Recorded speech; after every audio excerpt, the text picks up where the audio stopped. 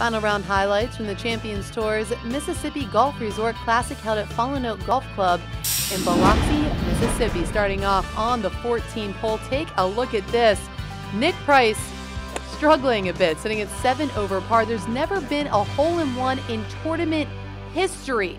That is, until right now. Price with the ace, he would end up finishing at 6 over par, 1 over on the day, but in the history books, forever. Over now to Bernhard Langer, a guy that knows how to win on the Champions Tour, sitting at 7 under at this point in the hunt for his 20th Champions Tour win. Gets it to go with the fist pump to get to 8 under par, and that's where he would finish.